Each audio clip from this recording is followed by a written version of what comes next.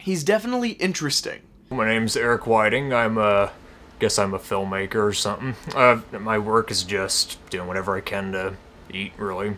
I first became interested in movies at all when I was about 5 or so. You know, when I was about 5, I just became interested in the filmmaking process, and we had a crappy VHS camera. We would just set it up and I'd run around and do stupid shit in front of it and call it a movie.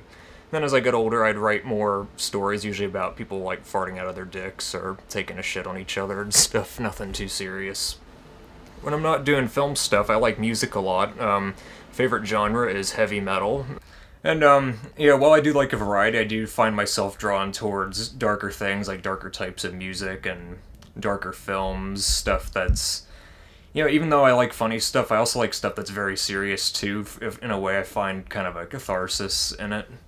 Such as, usually when I'm writing, I try to write things that kind of make me feel shitty. Now, I was sound asleep like a baby at about 3 in the morning when the Erics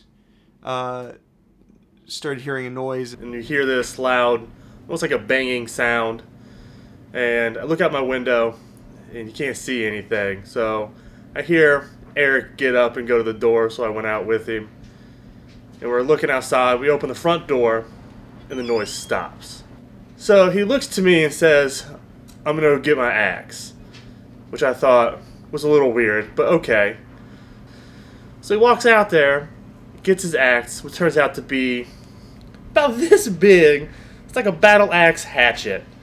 Did he get that at the Renaissance Festival?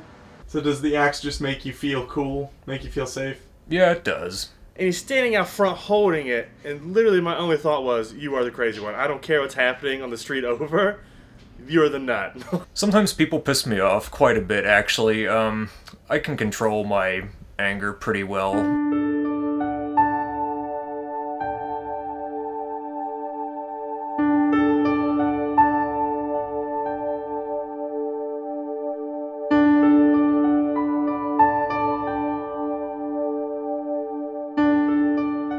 After watching this, there's one thing you want them to gather from all this.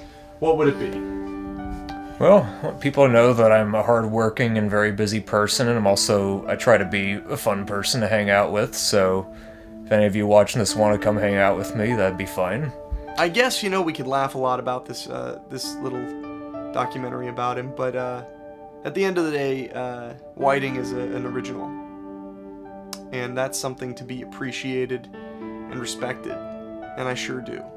So I hope he gets as big a laugh out of this as I did.